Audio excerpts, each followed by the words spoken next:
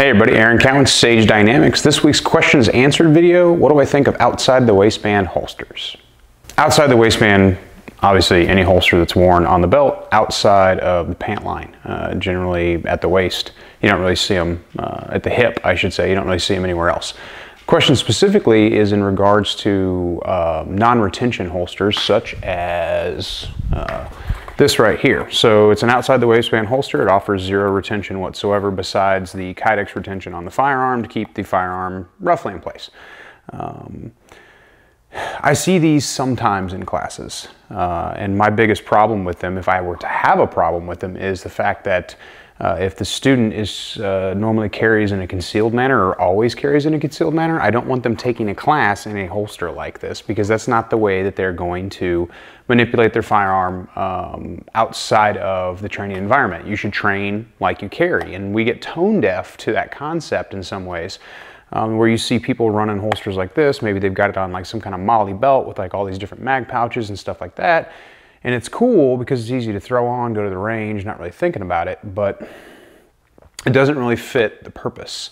So my feelings on outside the waistband holsters, if you're gonna conceal carry this way, so you're gonna put this on and cover it up with a shirt or a recover garment, then that's great. But I wouldn't recommend using one of these in regards to practice or training if that's not the way that you carry.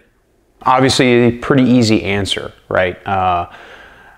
There's a lot of great outside the waistband holsters out there. If you do open carry, I would highly encourage you to do two things. One, get a retention holster. So level 2, maybe even level 3, depending on gun and what you like. And the second thing, of course, is going to be get some sort of weapon retention training. Especially if you do make the mistake, and I'm going to call it a mistake, of carrying in a zero retention holster. You're losing a level of security there. And weapon retention is one of those things, even people who are training weapon retention have had their guns taken from them. Law enforcement is one of the situations where people encounter attempted weapon grabs. Weapon retention training, there's guys out there that offer the classes. I would highly encourage you to take them. My personal advice is I wouldn't open carry in any holster that offered zero levels of active retention.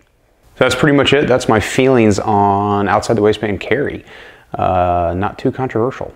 If you have any other questions specific to this topic or any other topic, you can drop them in the comment section below. I'm Aaron Cowan with Sage Dynamics. Train accordingly.